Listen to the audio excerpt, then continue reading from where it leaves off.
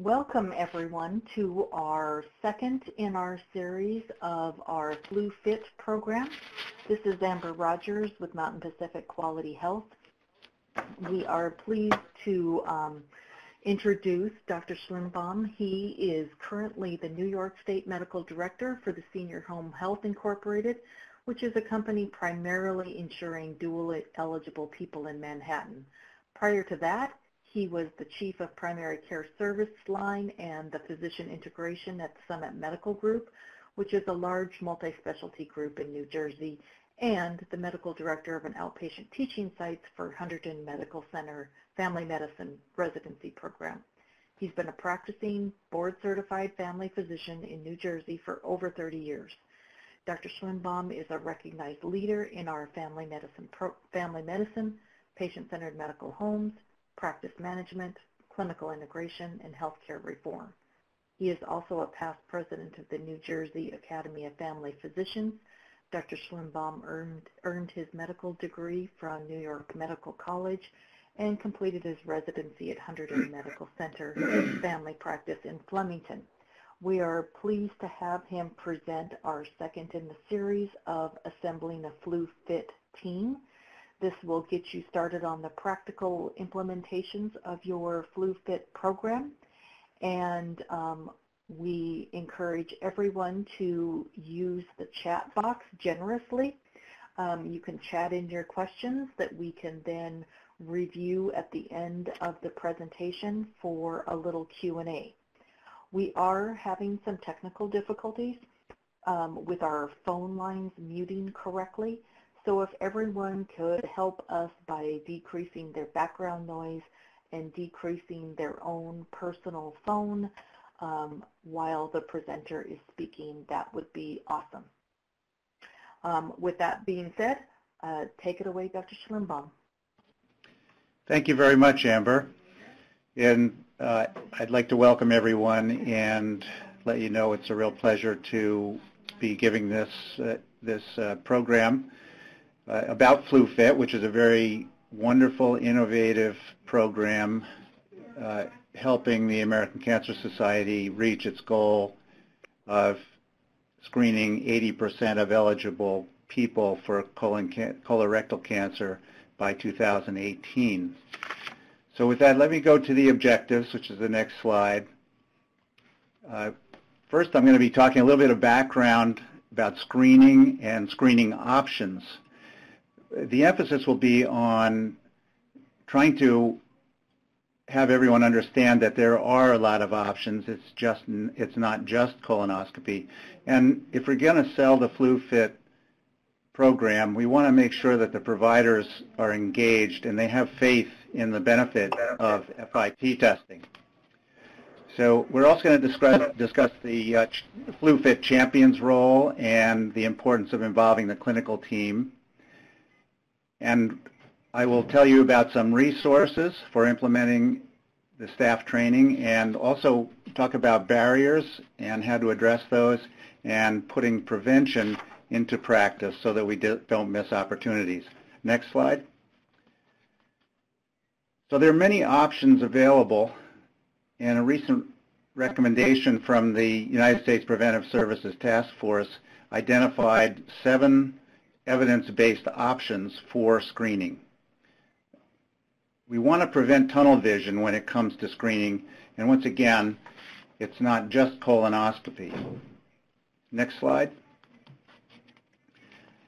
Most importantly, everyone agrees the best test is the one that gets done. Next slide. So colonoscopy is not actually the gold standard that many people think it is. It misses about 10% of significant lesions in expert settings. It's more costly on a one-time basis, has a higher potential for patient injury than other tests, and the measurable outcomes vary widely. A recent article in the New England Journal of Medicine may call this into question, however. Colonoscopy may have a benefit when it comes to prevention, which is interesting when we talk about cancer, but the prevention piece of that would be through polypectomy, which obviously the other options do not have. But selling colonoscopy can be a tough sell, as the next slide shows. Next. Clinicians have a lot of misconceptions about FIT and colorectal cancer screening overall. This survey of clinicians highlights that.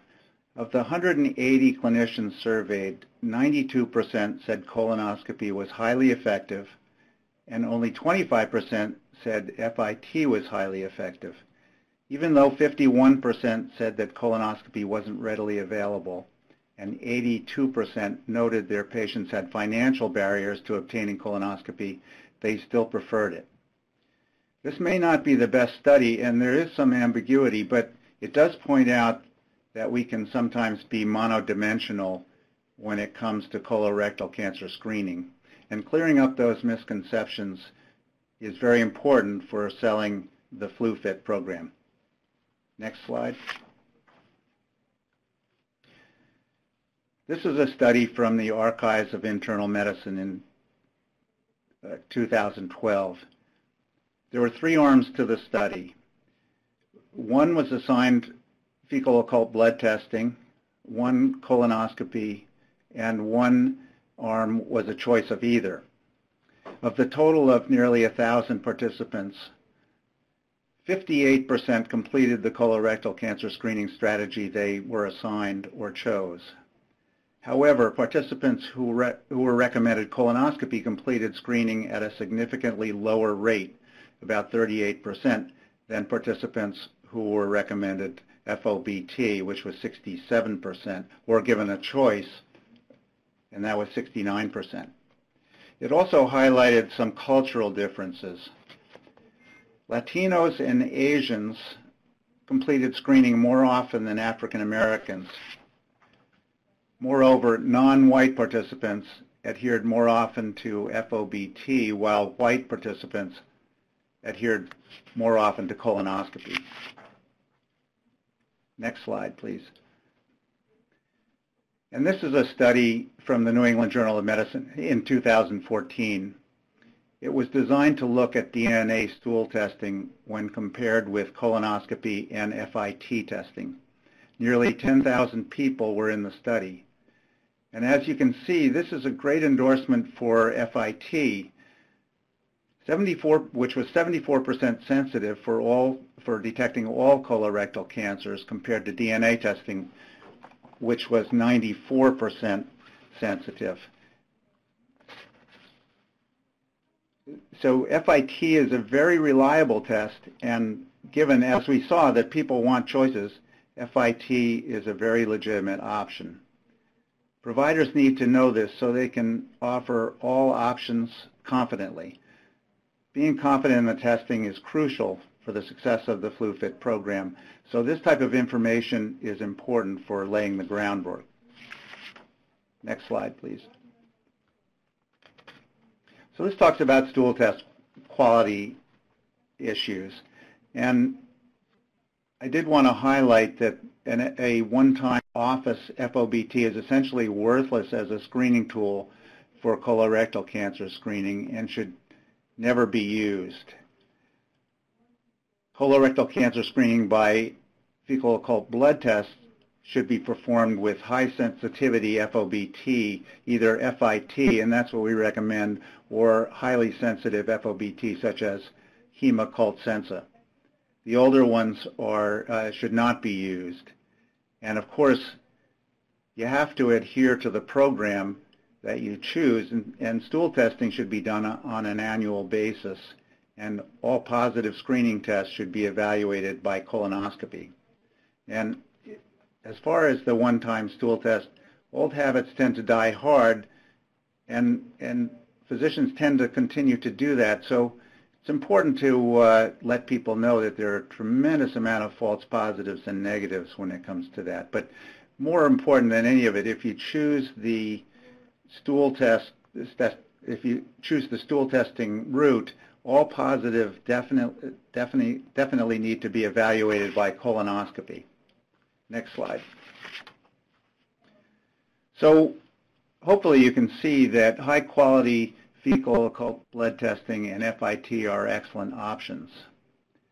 There's no evidence from randomized control trials that one screening test is the best. Based on modeling studies that assume 100% adherence for stool testing and colonoscopy, years of life saved through an annual high-quality stool blood screening program are comparable to a high-quality colonoscopy-based screening program when positive tests are followed up by colonoscopy. And once again, emphasizing that people do like choices. Next slide, please. So let's talk about the FluFIT program and preparation and also implementation of the program. Next slide. So why choose FluFIT? Many sites use FluFIT to begin the process of incorporating colorectal cancer screening into routine practice outside of flu season. But getting started during flu season makes a lot of sense. The recommendations are for this to be done annually. So combining the two is natural. In addition, the flu vaccination season has expanded over the last few years, which makes it even better. So now the vaccination time period is from August to April. So there's hardly a time when this wouldn't be applicable. Next.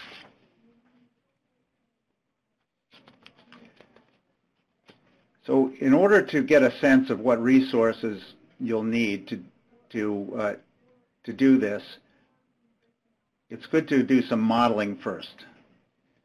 Things to consider when you're doing this, when you're starting up a FluFIT program, are the following. What other office performance improvement projects are going on? How will FluFIT be received? Almost every primary care office these days has some quality metrics to meet. You need to be careful that the office staff is not overwhelmed. However, almost all quality incentive metrics have colorectal cancer screening and flu vaccination rates as part of them. So you can kill two birds with one stone. You need to know where the people are getting flu vaccinations in your area. These days, many people get them at pharmacies and other locations, and you'll need to take that into consideration also. So this slide is just an example down at the fourth bullet about some of the modeling that you might do. If you have 300 established patients, for example, about 30% of them will be high risk, so they would not be eligible for this. So that takes you down to 2,100.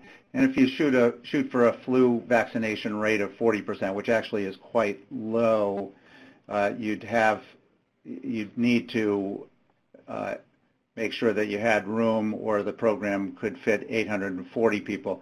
So probably it's going to be in the 1,000 range or whatever, but it depends on the size of the practice, of course. And the other thing is, you want to know who your advocates will be, because that becomes very important in selling the program. Next slide. So it's worth taking time to plan your program carefully. A steering committee can be very helpful here.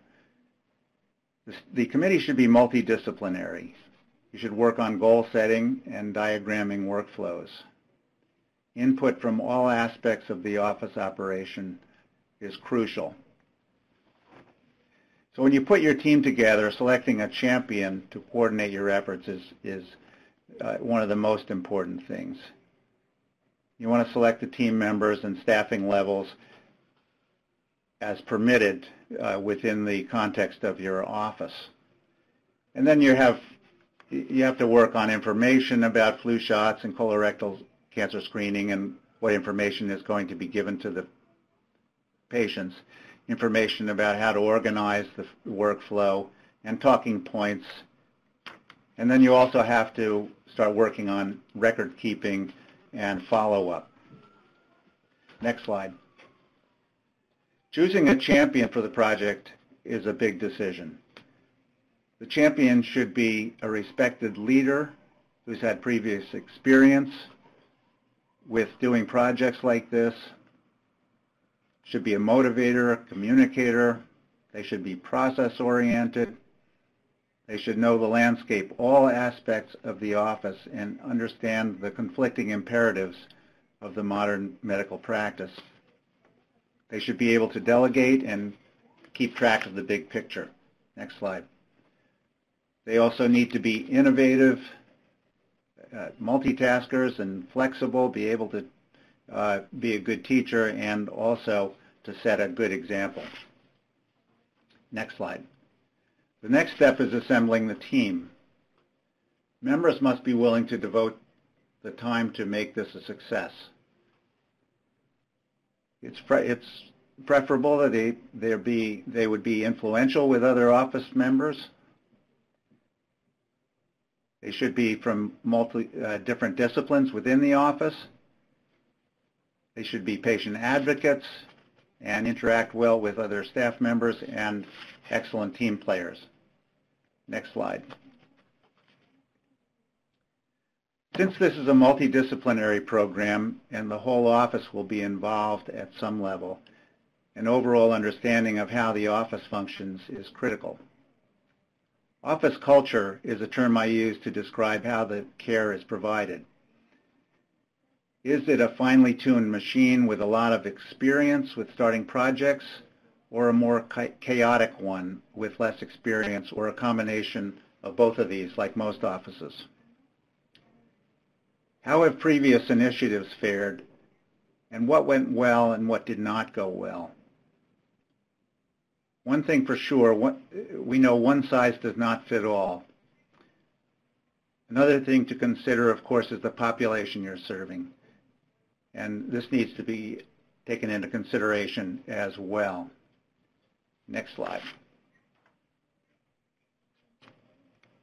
Again, planning is most important. Not only is the who critical, but what, when, and where are huge as well. Make sure all elements are reasonable. The emphasis should be on seamlessness within the office.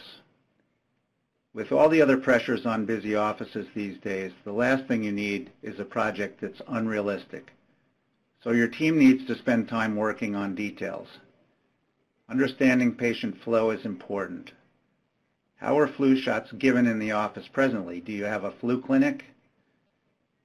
How do you schedule those? Is there time to incorporate education about FIT testing as well? And will this affect scheduling? And who will manage this on the front lines? Next, please. Planning for follow-up is essential as well. Remember, the FIT program success is dependent on people getting colonoscopies if they have positives. You need to be prepared to have a fail-safe follow-up system. The American Cancer Society has multiple resources to help you with this. We'll talk about the ACS FluFIT Implementation Guide in a moment. Next slide, please. Elements of a successful program. Obviously, a strong leader is crucial here. You need a commitment from the team members, a commitment from the office staff in general, seamlessness of workflow, ease of implementation. It can't interfere too much with ongoing care. Clear goals and opportunities for communication, and ongoing monitoring, documentation, and follow-up. Next slide. Now you're sure to encounter some barriers. Engagement of the staff and providers is critical, as we've said. Remember, your folks are already quite overwhelmed. There's a lot being written these days about physician burnout and all the pressures on providers. This is a real thing, and you need to be cautious when implementing these programs. There are usually conflicting initiatives, and many offices are still struggling with electronic health record implementation and maturation. And this is an area that I haven't mentioned yet, but in your workflows, it's important to be sure that your electronic health record has the functionality to handle a project like this. It's important to make sure your people know how and where to document findings. This needs to be standardized and reportable for tracking. Everyone must agree. And having said that, you want to be sure you're sensitive to missed opportunities. These happen. There's no getting around it. You have to be realistic. You're not going to have 100% implementation here. So ideally, we'd like to keep the missed opportunities to a minimum. Another thing to consider is many electronic health records have prompts and things, reminders. And a lot of times providers are variable in terms of how they react to them. Some electronic health records, the prompts will be hard stops, and other ones will be able to be blown through. So you want to know, you want to have an agreement with everyone and someone who is monitoring and overlooking to make sure that people are not doing it in a variable way. Next slide, please. So this is stages of provider readiness. Having done multiple projects like this in multiple practice settings, I think I know how providers react to new projects, hence my rendition of the stages of provider readiness. Many of you may be familiar with the Kubler-Ross stages of dying. Obviously, it's not that bad, but providers can be fairly resistant to change, especially if you don't plan things very carefully and take this into consideration. So first, it's common to have people the providers deny that they have to do this. They may respond by saying, oh, this is not important to me, I don't have to do it. Next, they may be in the anger phase, where they realize that they apparently have to do it, but they don't want to do it. And then the next, bargaining. Okay, I'll do it, but what's in it for me? What other tasks are you going to take away? Then reality sets in. They may be depressed and then ultimately come to acceptance that they need to do this and to jump on board. And if you're really lucky, they have some early wins and they become advocates. That's where you really want to be. Next slide, please. The American Cancer Society FluFIT Program Implementation Guide is an excellent resource. It provides information such as background information on colorectal cancer and FIT, patient eligibility criteria, screening recommendations, patient education, guidance on setting up your FluFIT program, implementation recommendations and resources, and also some examples of advertising and tracking tools. Next, please. So this is a FluFIT program training. This is another resource, and the objectives for that would be to understand the impact of colorectal cancer and the opportunities around screening for colorectal cancer screening, know the importance of early detection and recommendations for colorectal cancer screening, and understand how the American Cancer Society FluFIT program can reduce the risk of colorectal cancer, and be prepared to further plan implementation in your health center. Next slide. So this is just a visual of the implementation guide and the website that you can get that from. Next slide. Resources also include multiple studies supporting the evidence for FluFIT program. And this can be helpful if your providers or people in the office want to have more evidence regarding the FluFIT program and whether or not it truly works. Dr. Michael Potter and colleagues from the University of California in San Francisco have put a lot of these studies together, and that can be found on at the web address noted at the bottom of this slide. Next slide, please. So in conclusion, we know that screening is worth it. It makes a big difference for colorectal cancer. And FIT and high-quality FOBT are excellent tools.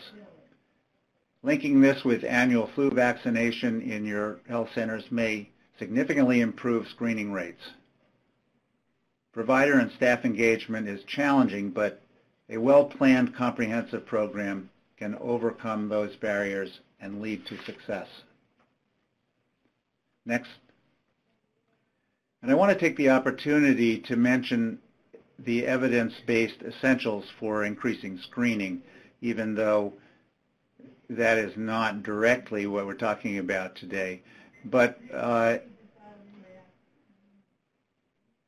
it is important to understand that these are evidence-based essentials. So the first thing is a recommendation to every patient. Next is an office policy. Next is a reminder system, an effective communication system, and then a reliable data collection and follow-up system. These are evidence-based approaches to increasing screening in your office. Next slide, please. And at this point, I want to just talk very briefly about a program that actually stems from the American Academy of Family Physicians many years ago, and it was called Put Prevention into Practice. Sometimes it's difficult with people coming into the office with acute problems to talk about things like screening. And so in many of the offices that I've been involved in, we've tried to get providers to do something preventive at each visit. So this would be one opportunity to have them work with patients. This might be the program that they would want to implement. So with that, I'd be happy to take questions. And thank you. Awesome. Thank you. I think one of the things that we've been doing a little bit in the chat lines is talking about what would be some selling points, what the audience thinks would be some of the biggest selling points for the physicians, and the non-invasive part and doing the test at home seem to be the biggest winners. Right. Any other comments? Definitely. I think that those are big winners. However, I think that it's not well understood that FIT, for example, is very, very evidence-based in terms of its efficacy. And, you know, I think, once again, because I was of this mind as well, very monodimensional when it came to colorectal cancer screening, and there would be colonoscopy, colonoscopy, colonoscopy. And clearly, I don't think that years ago I understood the efficacy of FIT. So if you're having trouble selling providers, I think some of the slides that I put up could be very helpful, letting people know that clearly patients want to have choices, and they can increase their rates significantly. And so FIT is clearly not a substandard test. And so that's the thing. And the other thing that I would recommend is to look at the studies that have been done by, as I saw Dr. Potter, I mentioned just a little while ago, there are probably 10 studies that show that you can increase your cancer screening rate, colorectal cancer screening rates tremendously with the implementation. So I think we all want to do a good job, and this is another really good opportunity to increase the rates. Yes, and I think that part of this little group that's getting together, I think we need to get those materials and get those posted on our website along with this webinar, and so that people can download those and present that to their physician champion to help, again, sell the program and make sure that there's a good understanding from a medical viewpoint. I agree. Does anybody else in the audience feel free to type or even unmute your line and just be brave and ask a question live would be great. Hi, can you hear me? Yes. Hi, so I have a question. I had a particular situation where a clinic, we discussed this, and their response was they have a really good thing going. Their flu shots, the flu season, or the phase that they roll out the flu shots is very smooth and well done, and they would just hate to disrupt that. So I was curious how you would respond to that, Dr. Schlimbaum, in terms of not being disruptive and really, I guess, presenting it as something that would supplement and make a positive impact. Just curious your thoughts on that. That plays into a lot of the things that I was getting at, and that is it has to work in the context of your office. So if that's true, if in fact your flu rates are tremendously high and things are going swimmingly well, then I would have to think maybe this may not be the best thing to do, or I would look at it in another direction: is okay, your flu rates are good, but how are your colorectal cancer rates? And as I said before, most offices these days, either whether they're in ACOs or whatever, have quality metrics that they have to meet, and I have yet to see quality metrics that don't include both flu vaccination and colorectal cancer screening. So, you could sell it by way of saying, boy, we're really doing well with flu, and so we can do just as well if we engage in the FluFIT program.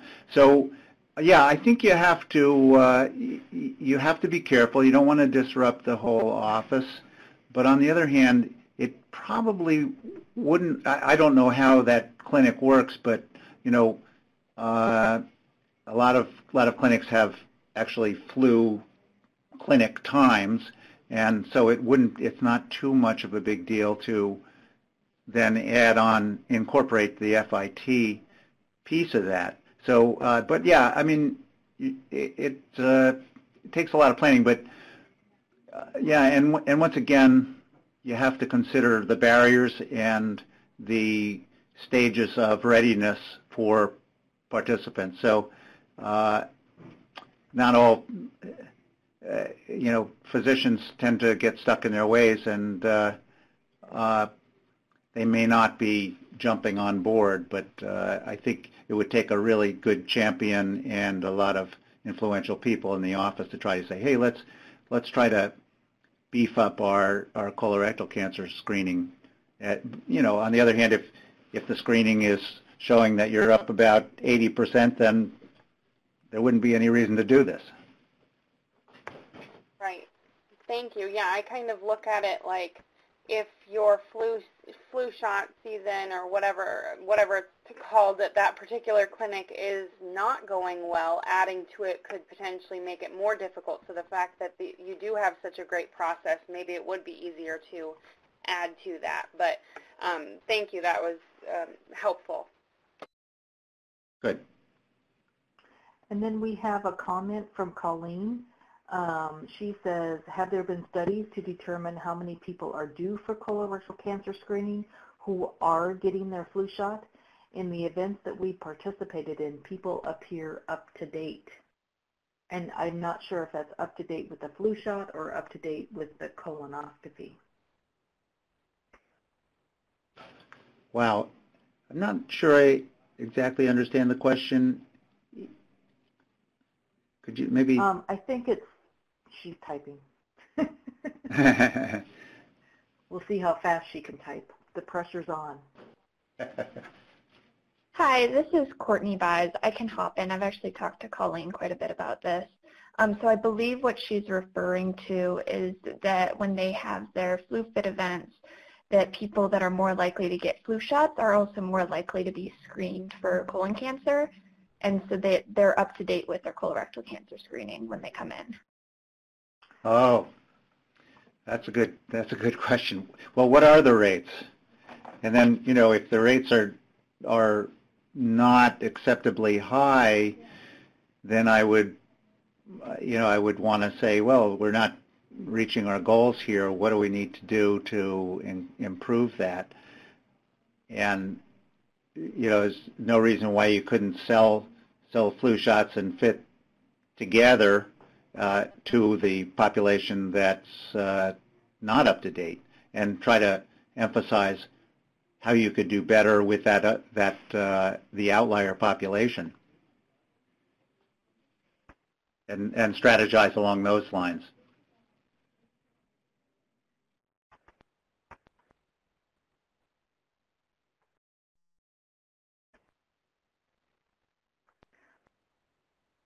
Any other questions from the group?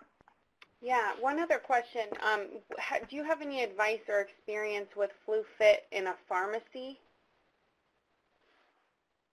Oh, it's a great question, and I don't at my fingertips right now, but I do believe there are some recent studies that have been done with that, or at least one. Maybe Amber, you would have that. I don't have it, and I'm not sure whether it's in Dr. Potter's stuff. But I do believe there has been a study done, and yeah, because we know that a lot of people are getting their flu vaccines at pharmacies. But I see no reason why that couldn't be implemented there just as well. The rub with that is the follow-up for positives, and you really have to ensure that the follow-up is being done and people are being routed in the right direction. Absolutely. I think that's where I'm struggling currently, just with it's one thing to work with a pharmacy within a community health center where there are primary care right there and engaged in it, but with a commercial pharmacy it's a little different, so trying to figure out how to engage maybe multiple partners in some sort of project. Right. It would be really very innovative and interesting to do that, but it does bring on a lot of complications, as you suggest. Thank you. And that might be something that we might be interested in, just doing a follow-up to the Montana and our respective states Board of Pharmacy, and because I do know that many boards are trying to pass the medication management codes that are billable in some states. MTM, I don't remember exactly what that stands for, but that they are trying to get more, the outpatient pharmacies are trying to get more involved in that primary care setting and communication back to the providers. So if we even had a couple of test people that could share their journey, would be awesome. The other thing I wanted to mention, Dr. Schlimbaum talked about the colon cancer screening rates often not being at our goal of 10%. And so I just looked up the MIPS scoring, and if you actually scored 80% on your colorectal cancer screening, you would be in decile 9, which means you get 9 points for that particular quality indicator. And then the minimum entry point is 3 points, and the screening rates for compliance in that area are between 7 and 16%. So the MIPS benchmarks really provide a gauge for how well all providers are doing that submit their data through MIPS, and I realize that's not FQHCs, but it's a good kind of background of where we are as a country with the other Part B billing folks. It's a great point. So if people choose both flu, pneumonia, and colorectal cancer screening, and they wrap those programs in with every immunization, I think we really would get a better response. So, any other questions from the group?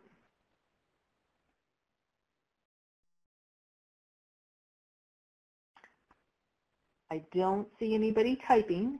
Oh, I guess we do. I do believe in not hanging on to a webinar until the very end. So I'm always happy to have a few more minutes back in my day. And Jane says, thank you so much to the doctor. And I would reiterate that. And again, sorry for some of the technical difficulties that we've had. And hope everybody has a successful FluFIT program. If you have continued questions or post thoughts about additional talking points that you would like to be pulled into the next webinar or get down to some nitty-gritty real-life problems, we are more than happy to try to get the entire team of people that are interested in this to brainstorm and assist one another. So put that in the back of your hat and feel free to reach out to myself or your particular contact at the American Cancer Society. And with that, we'll let you end your day, or end this webinar at least. Thank you. Bye. Okay, thanks everybody.